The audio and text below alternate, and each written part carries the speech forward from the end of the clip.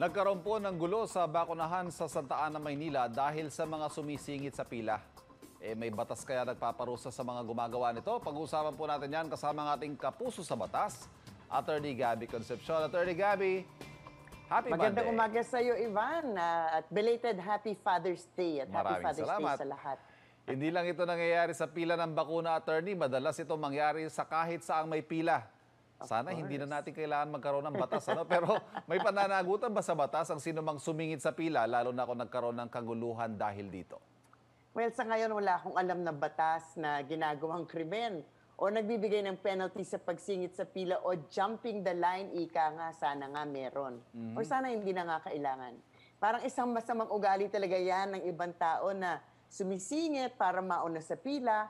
At marami din naman sa atin ang mapagpasensya na pinapalampas na lamang ang pasaway na sumisingit. Ang problema nga, umaabot sa away o suntukan kung minsan yung pagsingit sa pila. Of course, pag umabot na sa suntukan, magkakaroon ng isang kaso, pero for another thing, for physical injuries, halimbawa.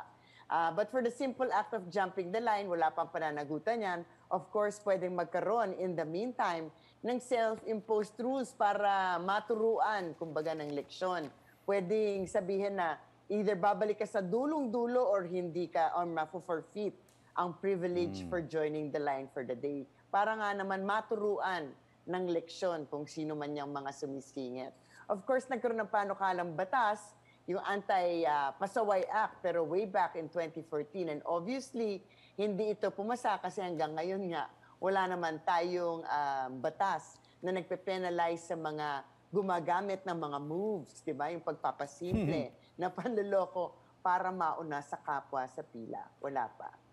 May mga nagpapapasok daw sa mga tao kahit wala sa pila. Kung makikilala, matutukoy kung sino ito, maaari ba siyang ireklamo sa kanyang ginawa?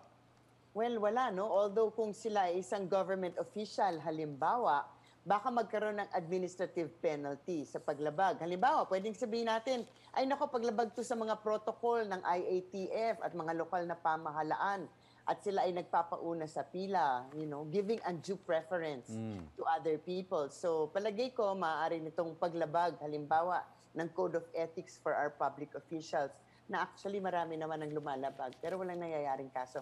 But that's a different matter altogether.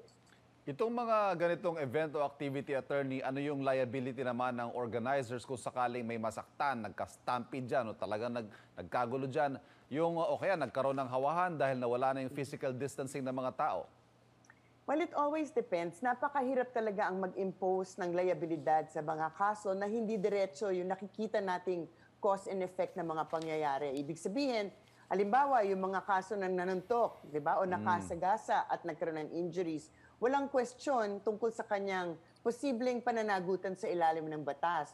Pero yung insidente na hindi diretso ang cause, halimbawa, sa mga concert nga na nagkaroon ng stampede, halimbawa, o mga event na nagkaroon ng away sa audience, ang hirap sabihin at mas mahirap patunayan na ang organizer ng event ang dapat managot. Of course, ang sasabihin niya, hindi ko naman hawak yung mga tao sa audience, di ba? Yung asal ng mga thousands and thousands of audience members sa isang event. So there is no hard and fast rule. Kailangan tingnan ng mga circumstances dahil yung negligence o pagpapabaya is always a matter of time, place, and circumstance. Kahit papano, dapat ay merong provision, di ba? Yung organizer ng security, pagbigay ng mga gwardya, lalo na kung halimbawa ang audience alam niya mga bata or merong balita na may alcohol or drugs involved. Or sa mga pila para sa panahon ng COVID na may posibilidad na magkaroon nga ng hawahan. Dapat magkaroon ng added precaution katulad sa mga pilang ganyan. They always say inform the LGU para mag-provide ng LGU or yung barangay ng added security. Kasi alam naman natin, hindi natin pwede sabihin na hindi ko alam na mangyayari yan kasi napakarami ng mga sitwasyon na talagang dinudumog ang mga pila, lalo na kung ito ay pila para sa ayuda. So mahirap patunayan pero maaaring magkaroon ng basehan for negligence ng organizer or kung sino man ang host or sponsor.